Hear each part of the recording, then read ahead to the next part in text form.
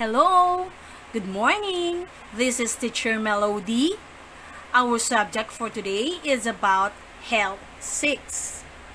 Our objective is to explain how poor environmental sanitation can negatively impact the health of an individual. So before we start, let's have first a drill. You are going to arrange the following jumbled word by identifying the picture. Write the words in the blank here. Okay? So we have here a picture number 1. There is a people cleaning their body and cleaning their surroundings. What is the hidden word? Write your answer in the blank. Number 2. There is a girl who is sick. What is the hidden word? Write your answer in the blank. Now let's have number 3. There is a leaves, a hands, trees, earth, and the community. What is the hidden word? Write your answer in the blank. Number 4. There is a dark water or gray or black water with a garbage all around. What is the hidden word? Write it in the blank. And last, number 5.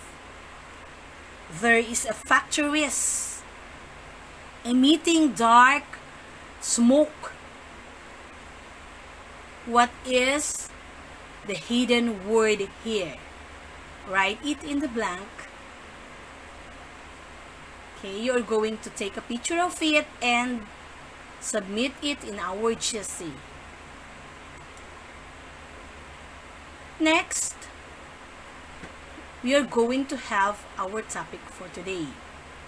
So, what is environment? Environment is the surroundings where people live. And what is sanitation?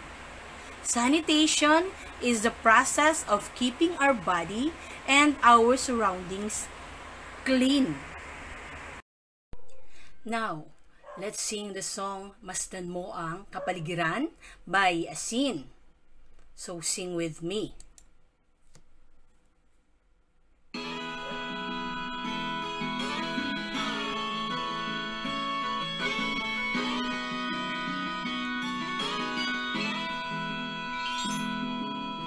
Wala ka bang napapansin sa iyong mga kapaligiran? Kay dumi na ng hangin, pati na ang mga ilog natin. Hindi na masamang pagunlad at malayo-layo na rin ang ating narating.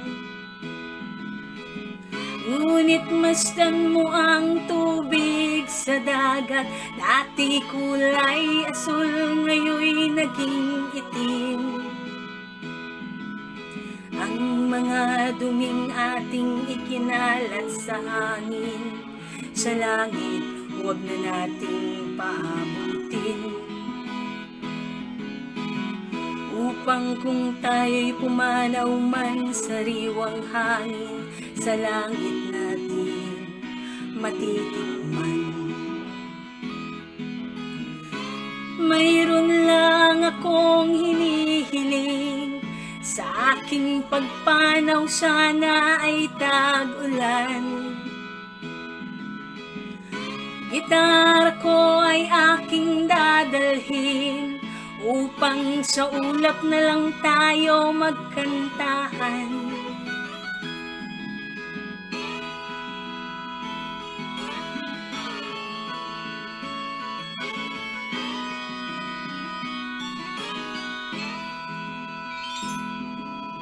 Ang mga batang ngayon lang isinilang, may hangin pa kayang matitikman.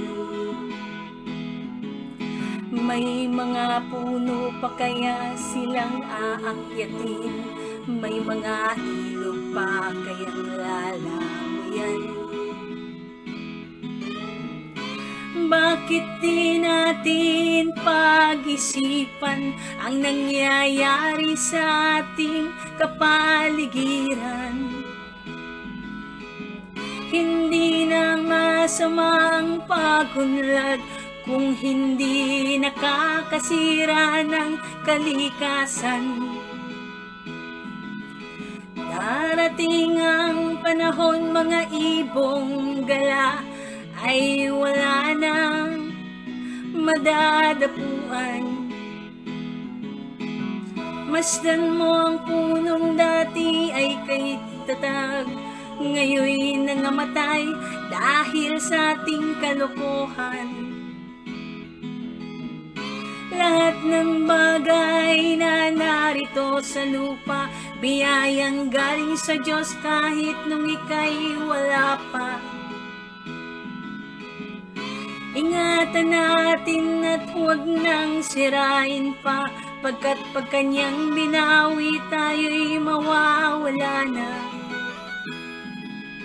Mayroon lang akong hinihiling, sa aking pagpanaw sana ay tag-ulan.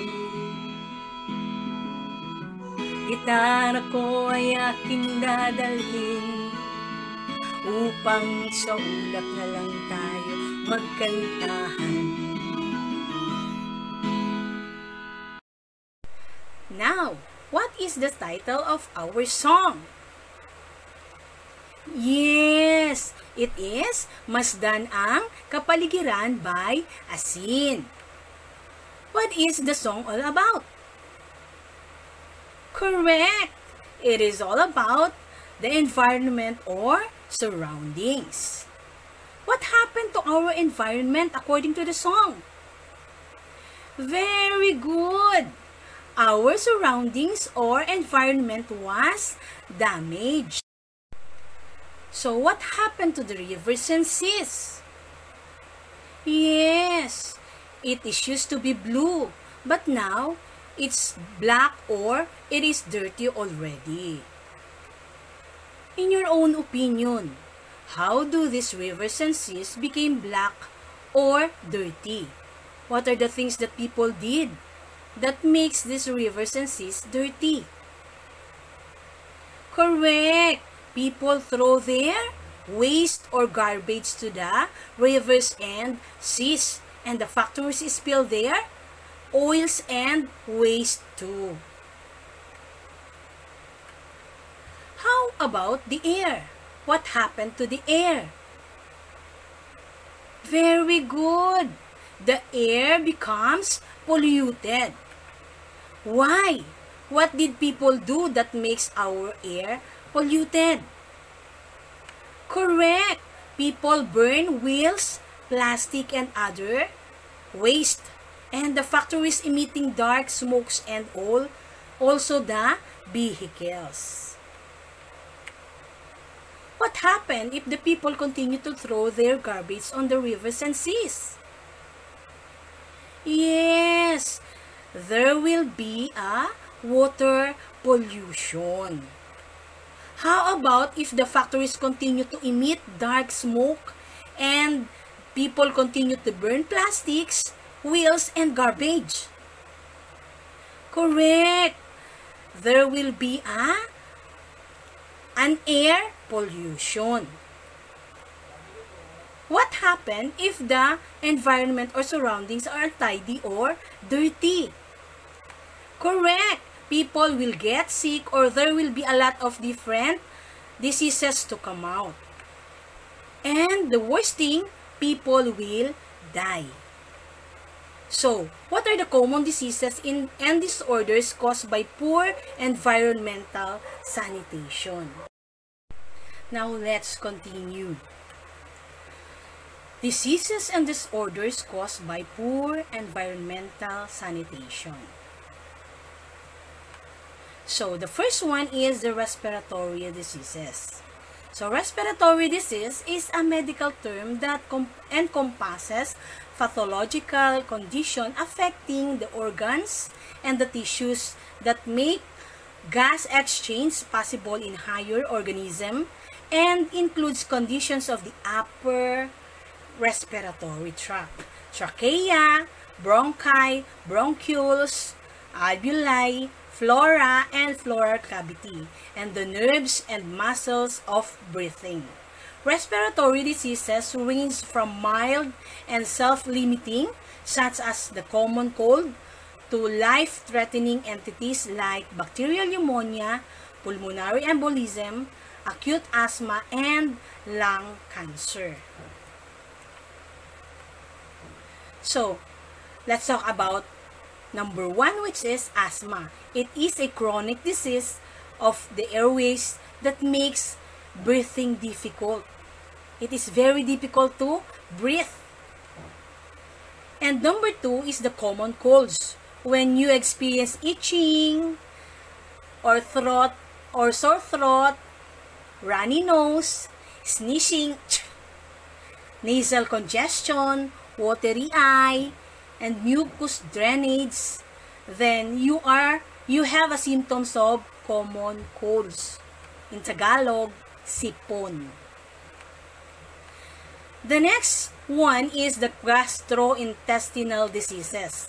It refers to the diseases involving gastrointestinal tract, namely the esophagus, the stomach, small intestine, large intestine, and the rectum, and the accessory organs of digestion, the liver, gallbladder, and pancreas. And what are these gastrointestinal diseases? First is the diarrhea. It is a common condition of unusual, frequent, and liquid bowel movement. The next is the cholera. It is an infection of the small intestine that result to severe diarrhea. And the next one is the dysentery. It is an infectious disease. It is passed through the ingestion of food and water that has been contaminated. The transmission is often by infected individuals who handled food with unwashed hands. Next is the skin diseases. The skin is the largest organ.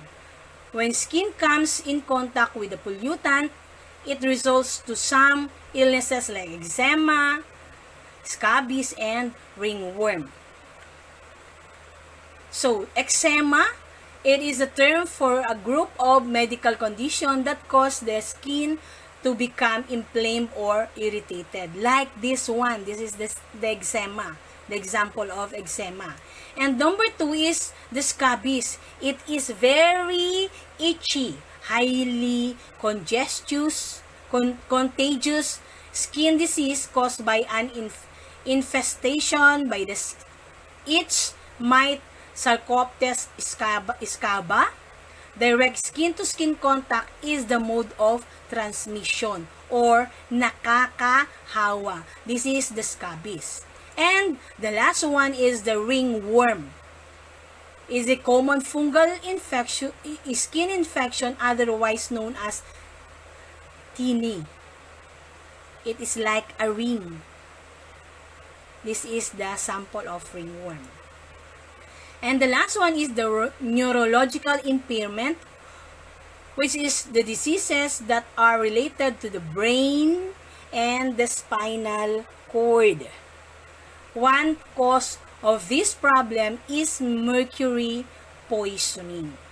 So, those are the disorders or diseases and disorders caused by poor environmental sanitation. Now, let's have a quiz, copy and answer. You're going to encircle the letter of the correct answer.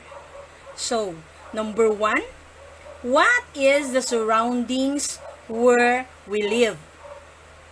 Letter A, sanitation. B, pollution. Or C, environment. Number 2, it is the process of keeping our body and our surroundings clean and healthy. A, sanitation. B, pollution. C, environment. Number 3, throwing garbage to the rivers and seas may result to A, noise pollution. B, water pollution. Or C, air pollution. What is the answer? Now let's go to number 4. Factories emitting dark smokes may result to A, noise pollution. B, water pollution. C, air pollution. Number 5. The following is the effect of poor environmental sanitation, except 1. What is it? A, people will die. B, people will get sick. C, people will be healthy. What is the answer? Now let's go to number 6. It is a respiratory disease that makes breathing difficult. A, asthma. B, diarrhea. Or C, ringworm. Now let's go to number 7. A skin disease that with common fungal infection known as TNA. What is it? A, cholera. B, ringworm. C, common colds. Let's go to number 8. A disease related to brain and spinal cord. Letter A, respiratory disease. B, gastrointestinal disease. Or C, neurological disease. Next, number 9. Mark is not feeling well due to his skin inflammations and irritation. What kind of disease is it? A, eczema. B, dysentery. Or C, asthma. Last number, 10. Dirty environment is good for the health. A, true. B, false. Or C, maybe. Okay, thank you for watching. Don't forget to like and subscribe. Good day.